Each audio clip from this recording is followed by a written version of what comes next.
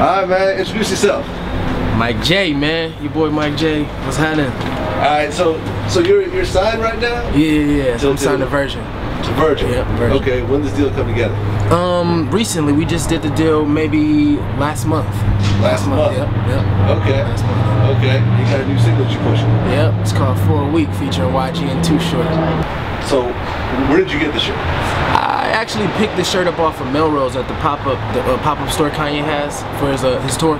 Okay, how much was it about? Roughly like 35 bucks. Now, a lot of people are really offended over the whole Confederate flag thing. Now, you being African American, what was your take on it before you bought the shirt? Honestly, I didn't think twice about it. I felt like it's a shirt, and I was supporting Kanye's movement. That's how I took it.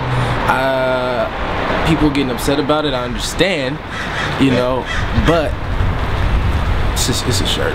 Why do you think people are upset about it? Well, honestly, I feel like the whole Confederate flag and, you know, the lack that comes with that, I don't really, it don't bother me.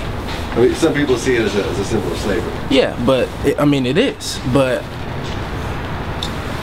it don't really bother me at all. Has anyone said anything about it? Nah, everybody's loved it. Everyone's loving it? Yeah, everybody's loved it. Well, actually, I've got some bad comments, but I mean, you know. Alright, so one of the comments says that I need to get a Black History Month lesson. Shouts out to that guy. Fuck out of here, this shirt is, oh wow. Dang, fuck that shirt. Yeah, people don't like the shirt, but I love it. I love the shirt. No one likes the shirt but me, I guess.